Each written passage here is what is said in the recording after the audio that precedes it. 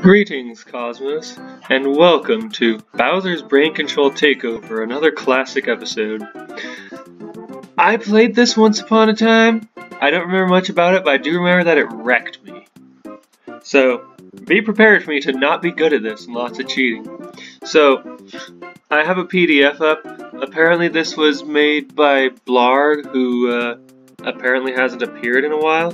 The only episode that Blarg made, and had Falling Snow as a co-leader, Hunter2258 as a level designer, and Red Yoshi as a beta / graphic designer who also worked on Andrew Spink's Terraria. Huh? Interesting. So, yeah. Bowser has kidnapped the princess once again, and he's holding her hostage in his new and improved castle. Don't think this will be any ordinary Mario game. There will be challenges at every corner you turn. Guess what? Bowser has been mailing these cool new helmets to everybody's mailbox. They were actually brain-controlling helmets. He has been giving them to the toughest of enemies, so be careful. Good luck, Mario. I know you can save the princess. So, a heartbreaking story? I guess I'll start. This wasn't a heartbreaking story at all. It was silly. Bowser mailed people helmets and they just blindly put them on and were brain-controlled. Green beginnings. Level created by Blarg. Graphical updates by Falling Snow. Okay, so this looks like an early collab then, if it's going to stop and tell me who created every level. Well, it may not necessarily an early collab, but like it was apparently released in 2011. Hold on. Sorry about that. Recently I tried painting something with watercolor.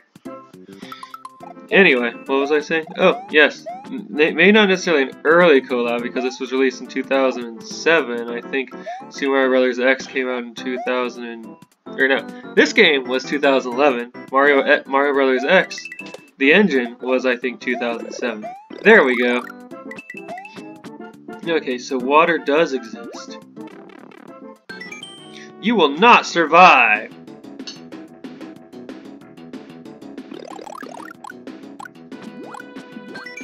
Blah! Wait, really? That's the secret exit? That is how you get the secret exit in this level. Okay.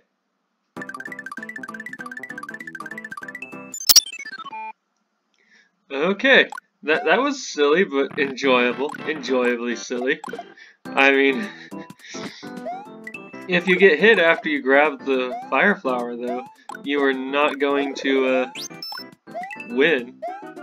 But it just gives you a fire flower and a squid, and it's great. I love the silliness of that setup. Alright, so, but I guess I'm not meant to have a fire flower elsewhere in this level. Well, forget that level. I'm going to do what I want. Huh, interesting method of doing the exit. Item chance. Huh. Something broke. I'm not going to read you the error message because I honestly don't care what broke or why. It's just something broke. Welcome to Game House No. 1 Item Chance. In this bonus game, you will try to earn an item. Hit one of the boxes to earn something special. Some of the boxes will kill you. Beware. Some of the boxes will kill you? What? I am staying away from there. I mean, you're just picking arbitrarily. You're not making any kind of informed decision. Just, at least one of these boxes will kill you. Good luck. Walk in the valley. Okay. You have nothing to say. Created by Falling Snow. Ow, that hurt. Oh, right. I mean, if you're making an uninformed decision, you can't really be said to be making a decision at all. You're just guessing blindly into the darkness and hoping for the best.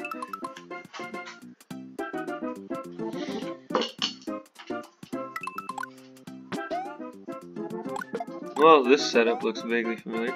I do like I like these little mushroom background blocks. They're cool. Sorry, background objects.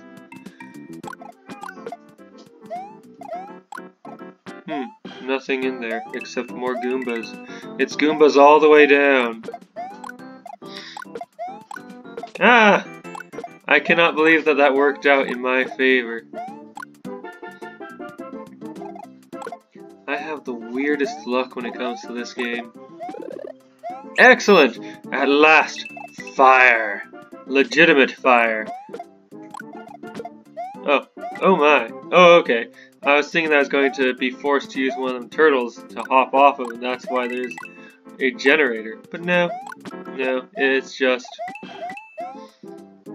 a thing that exists. I don't know what I was saying there. There's a hidden block is what I'm trying to get at. Huh, I figured that this pipe would lead somewhere considering, you know, its position. Especially considering the fact that once you get down there, it's really hard to escape.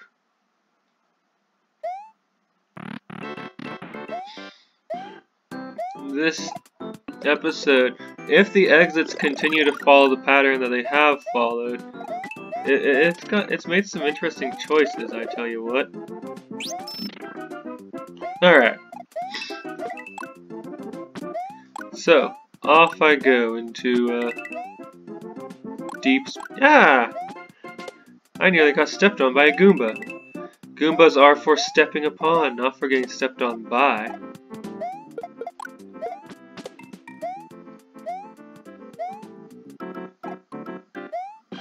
Alright, so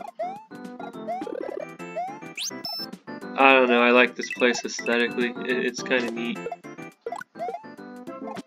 Ha!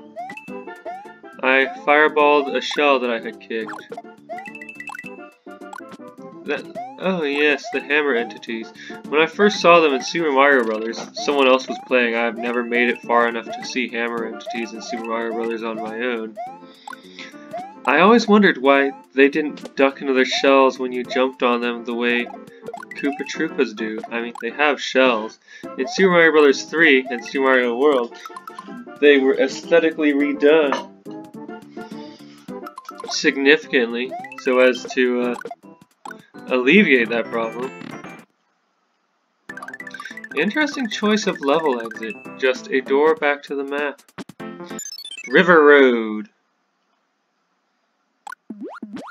Tell me. Graphical updates by Falling Snow. Created by Blarg. And you have nothing to say. You have nothing to tell me. Oh no. Background objects that look like foreground objects. I'm sure they're more faded out so that you can, you know, if you're paying attention, tell that they... Oh, even background fish! Tell that they are offset by a distance in the water. But still, this is a weird aesthetic that is going to constantly confuse me.